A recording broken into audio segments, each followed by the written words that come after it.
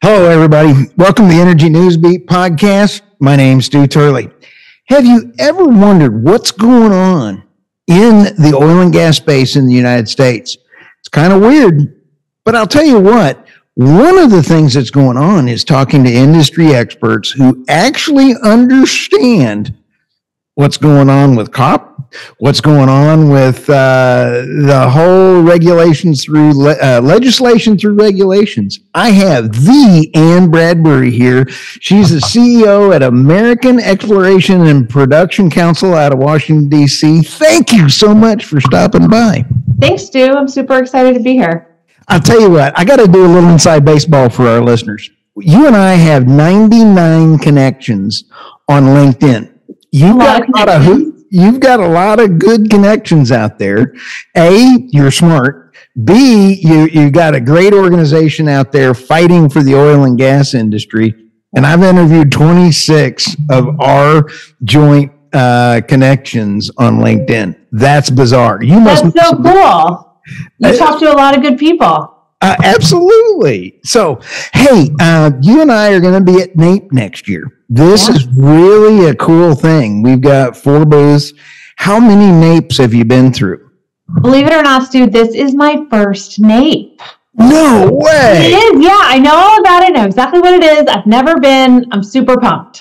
Oh, well, I'll tell you what, the podcasts are way cool on the reach. And you just had David Blackman, and you've been with RT and a few others. And we kind of laughed and said, the bar is now set low for this podcast.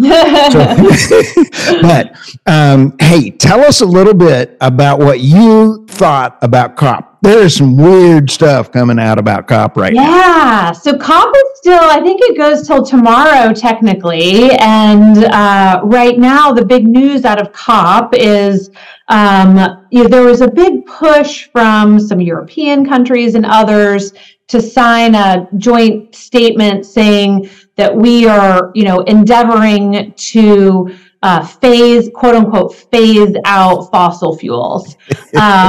And it seems like they've now pushed back on that. OPEC is getting a lot of the credit for being the ones that stop it. But I think, from what I'm reading, it's also some, developing countries like African nations that are like, yes, slow down, like we need fossil fuels.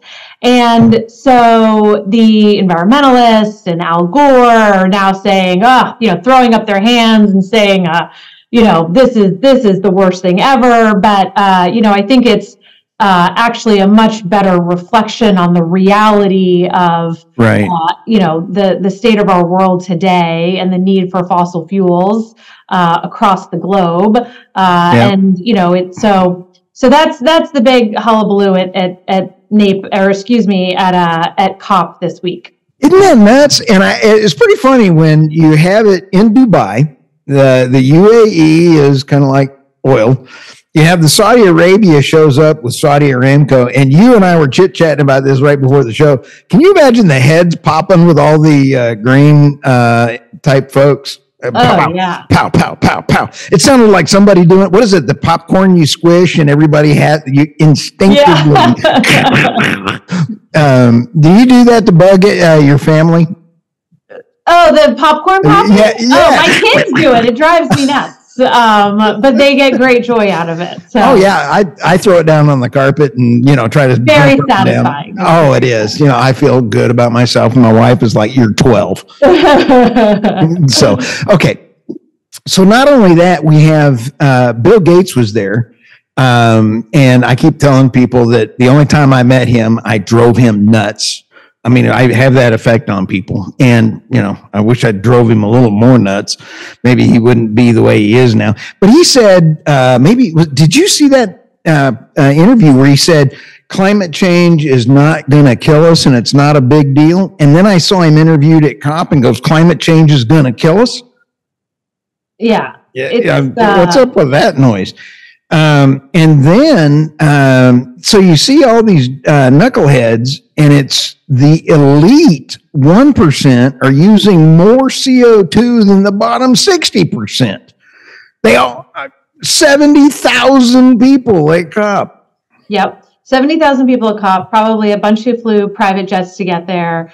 And so, yeah, it's interesting. And I think it gets back to where, we started this discussion, which is you've got to be realistic about global energy demand to ever have an honest conversation about climate, because countries are not going to choose having lower emissions over the ability to provide affordable and reliable energy to a growing population, because energy is a hallmark of progress. And we're so lucky, and Europe is so fortunate that we have this abundant, affordable, reliable sources of energy, but the vast majority of the world is not that fortunate. And so asking them to give that up in the name of climate change, it's just not going to happen. Whether you think it should or it shouldn't, it is not going to happen. No. And I think the sooner folks can come to grip with that reality, the sooner we can have more realistic conversations. When we sit back and kind of look at the great E&P operators, and you work with a lot of the big guys, and what is it, 50% of our oil is produced by the privates? So the stats I know is that over 80% of oil is produced by independents, so large and small. Yep, and AXPC represents just over 50% of production. Oh, okay, great. Again, that's a OSU crayon math popping into my head there, but that's a lot of oil. It's a lot of oil. It's even more natural gas. Like it's a lot. And we would be dead meat without our great exporting of LNG facilities.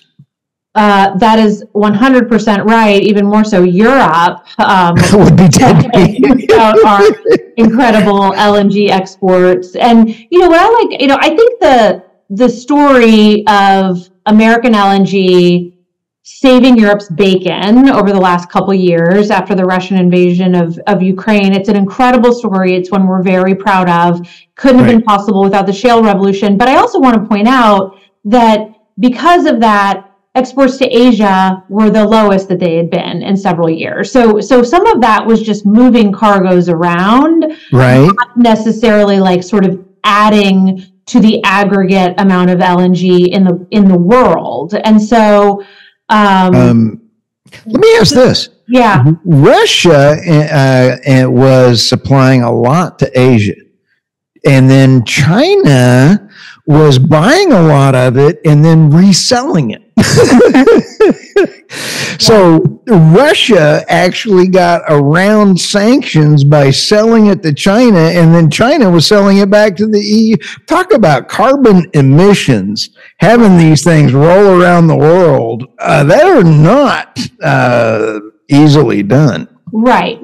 That's absolutely true. And the point is, like, the world needs more U.S. LNG, not just the ability to like move cargoes around, right? Because Russian gas is clearly significantly dirtier, and you don't want to sort of enable this Russian-China partnership that's emerging. And so, super proud of the fact that we were able to provide so much U.S. LNG to Europe, but we need to be able to do that without moving cargoes away from other places in the world. I think that's really, really important. And so we need more export capacity. We need more pipeline capacity. Yeah. Poor old Pakistan, they had one of their LNG shipments stolen from somebody else, outbid. Yeah. I was like, that's not right. It's not. And, it's, countries like that can't afford to pay that premium when, those prices spike. Yeah. So the way to keep prices lower and, more stable is to just put more LNG in the global marketplace. Are you seeing a lot more long-term contracts? Boy, I am. I mean, it seems kind of weird that our long-term contracts around the world, that's cool. You see Cheniere and everybody else putting out long-term contracts. And Sean Strawbridge just got his new company going. Neat. Okay. Yeah, and he's doing contracts around the world. Oh, nice. Isn't that cool? He's a cool cat. Cool. Yeah, for sure. Oh, that's awesome. That's great. I mean, I think that's a super important component of this business, and we need to continue to see more. And, one of the things that I think would help is if, DC policymakers stop talking about, the fact that we're going to phase out fossil fuels, right? Because I do think that sort of counteracts this notion of, is this a safe long-term 20-year investment? Which, I think we know it is. I don't know how you do it. There's this other narrative out there that, we're going away, within that time frame, which is, just for your organization. I feel I'd like to just say, go ahead and put a memo out to your board and give you a bigger raise for being in Washington, D.C. And then tell us what you do to try to help out our great American producers. Yeah. So Stu, as you point out, like our main purpose of existence is to be an advocacy organization and to speak on behalf of the leading E&P companies in Washington, to Congress, to regulators, to the White House, to educate on the importance of, domestic production, and to advocate on behalf of the industry. And, it's not always an easy job, but, we think, our mission starts with education and sort of making sure people understand what the impact of these policies will be. And it goes all the way to advocacy. So we think about, creative ways to try to, encourage people to really understand and put policies forward that support domestic production. So being a mom to your kids. Or going to the Congress, which is you're dealing with probably more adult behavior with your kids. Is that a fair statement? So I have two teenagers. Two teenagers. So I actually think that's still probably true. And they've been sort of indoctrinated for several years now in terms of just me asking provocative questions about, when they come home and tell me what they learned at school that day. And so they sort of turn that around, and I think they go back to their classmates and start asking provocative questions as well, which is really fun. So yeah, I mean, I'd actually think it's very similar. It's a lot of really foundational education work on basics. But Ann, I get excited and I think about 16 different questions for you there, but it's about energy. It's about elevating humanity out of poverty through low cost energy. Natural gas, nuclear are critical. Yep. You can't make with all the teenagers and folks that are out there protesting oil and gas. Windmills don't make these. Right. What row? Yeah, absolutely. And that's really important to understand. And even, issues around EVs, right? I mean, you have to drive an EV for, I think, an average of 60,000 miles before it even breaks even when you look at the life cycle analysis. Like, that's a lot of miles. And add 20. I've got some numbers that are not adding up. So add 20. You can say Stu Turley said 90. Interesting. Wow. It's up. And so it's up there because you have the resale, you have insurance prices are going up, and then you have the carbon footprint is getting worse because of supply chain.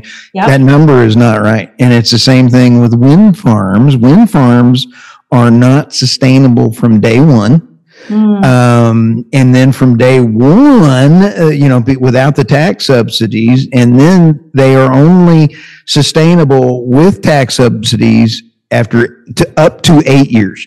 After 8 years, the maintenance is so bad that they're being walked away from. Why are they not bidding on them anymore?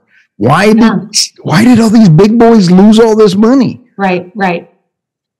How expensive is your power in DC?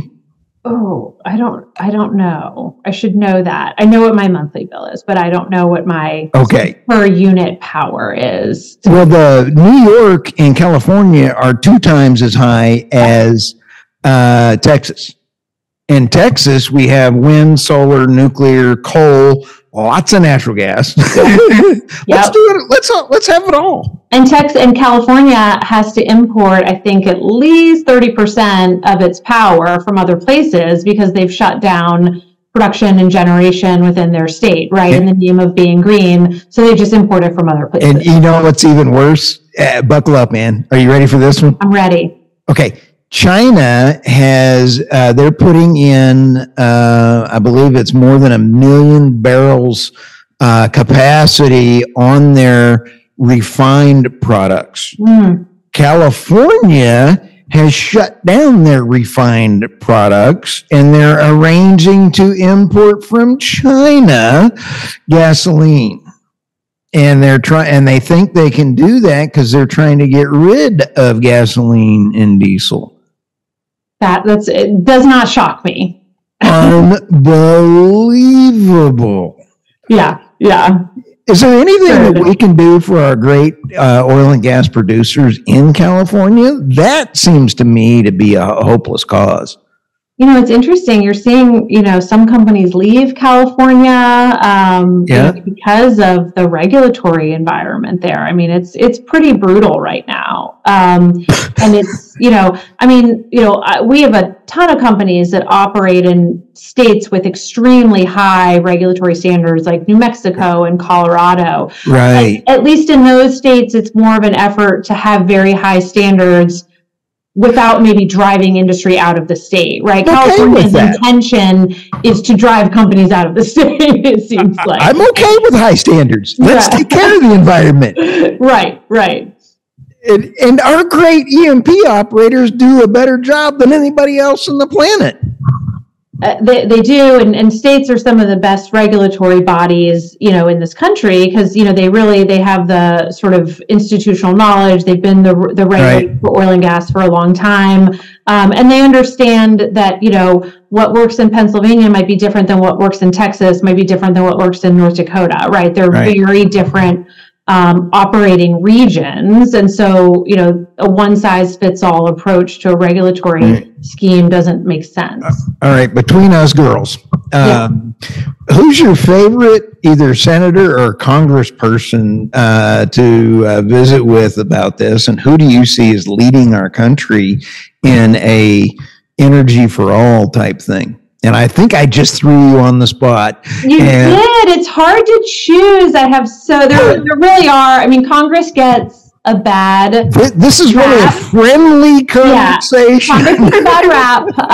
That being said, there are a lot of great members of Congress. And so a lot of good ones. So I'll just off the top of my head, I'll list a couple of my favorite ladies. Stephanie Bice from Oklahoma. Senator Capito from West Virginia are really great energy leaders. So I'll start there.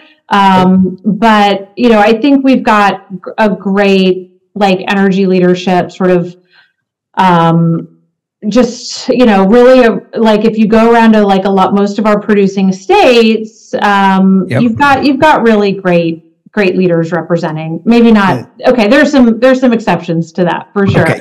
You answered that so greatly. I just interviewed Representative Congressman Zach Nunn. He's a hoot. He's really funny, yeah. I really, really enjoyed him. And then also Andy, representative from Tennessee. Andy Ogles. Ogles. Yeah. And he is a sharp cat. I really enjoyed both of those, and we have about 10 more lined up. Good. So the offer is, Ann, if you are ever visiting with anybody, I would love to have a discussion with you and some of those other women, because I think that the battle is, you guys need to tell us, how can we help get your story out? That's a great idea. That would be fun to do. And so that you don't have to sit there and go, hey, how do I get my story out? Hey, let's leverage our channels. Yeah, absolutely. So what do you see? How do we not get around, because I like the regulatory issues that are good. How do you see yourself in 2024? Because this is going to be a rough political year. How do you see yourself helping change the narrative or education? I don't know how you do it. Again, I pull my hair out. Yeah, so this is a tough one, and I like how you framed the question, because we try really hard at AXPC to be in favor of common sense regulations, right? So we're not anti-regulation. Right. We're just pro common sense, effective, workable regulations. And that is a very difficult needle to thread for regulators. I will say, we look at the most recent EPA regulation on methane that just came out, and you can see a lot of signs where the agency is trying to do the right thing directionally. I think there are some really good components of it. Right. I think there are definitely some flaws in terms of workability, in terms of disincentivizing some of the technologies that our companies are really utilizing and employing. They're going to be so critical to continuing the sort of trajectory that we're on in terms of continuing to drive down emissions. So it's imperfect, and we hope to continue to work with EPA to make it better, or to reconsider some of those proposals. It does feel like some of the regulations kind of go downhill from there, right? The methane tax we're still waiting on, but that's going to be a tough pill to swallow for a lot, and something that we're going to work really hard on, because first of all, we think it's pretty punitive against U.S. companies, and should never have passed in the first place. On top of that, you layer the Subpart W revisions, which is changing the underlying math, and it's going to inflate artificially inflate everyone's reported emissions. And so that's going to be a huge problem, because it's going to make it look like U.S. production emits somewhere in the magnitude of like triple what it currently does, not because we're emitting more, but because they're changing the underlying factors and inflating some and double counting some. Wow. So that to me is like sort of the regulatory issue that should be getting more attention than it is right now. So it's only in the proposed rule phase. We haven't seen a final rule yet, but that's going to be a big area of focus for us next year. Getting hammered by the regulatory issues with Scope 1 emissions, I can understand that.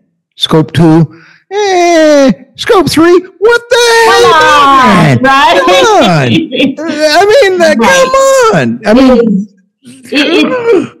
it's the analogy I heard is it's like punishing farmers because there's too much calories in this cookie, or because people are eating the cake on the dessert menu, right? Yeah, I saw that same thing, and it was a guy from the Middle East. He was one of the oil leaders in the Middle East. I don't remember where I saw it, but it's a great analogy, right? Yes. Like once we produce this product and someone buys it and uses it for another purpose and then sells it down the road, we have no control over what. Right. Oh no. Or we don't have the ability to, control how the emissions are used. We don't have the, So as long as there's demand for our product, we're going to keep making it. But to sort of punish us because then people are using it, or to somehow use that to evaluate or score us is like, it's just nonsensical.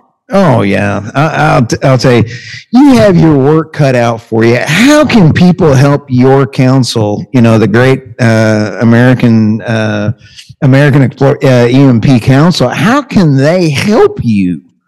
So you need help. Yeah, I'm sorry. So I do. We need all the help we can get. So if you go to our website, axpc.org, there's an area. There's a link where you can sign up for our updates, and that provides information both on sort of updates out of Washington in terms of what's happening here on the Hill, what's happening in regulatory bodies, to keep you updated and informed when it makes sense. It also says, write your congressman on this issue. So we make it incredibly easy. And then we send out, as we're getting into an election year, we'll also be sending out sort of, don't forget to register to vote. And here's, how you can vote, because just being engaged through this process is incredibly important. And, individual voices, even though it might not seem impactful, collectively make a huge difference. And so, all right, this is a joke, and don't be offended, but is there any way you can start firing up a mail-in ballot for anybody that likes energy, and maybe you and I can drive around and collect all those mail-in ballots? I know, it's tempting. It's tempting. That was for our podcast listeners. I think poor old Ann was blinded by my flesh-colored bald head because the sun got in her eyes, and she actually thought that other joke was funny. So, I'm sorry about that, Ann. But again, thank you. You got last word coming around the corner. What are your thoughts for this upcoming ideas, or anything? Your last words. Last words, I would just say, if you are an energy worker, be incredibly proud of what you do, because it is incredibly important. And I, for one, am very grateful. My team is very grateful. So I think we start from a place of gratitude. And then number two is get involved. And, again, you can go to our website. It's an easy way to get involved. Okay. Vote, both in primaries and generals, make your voice heard, any way you can think to do so.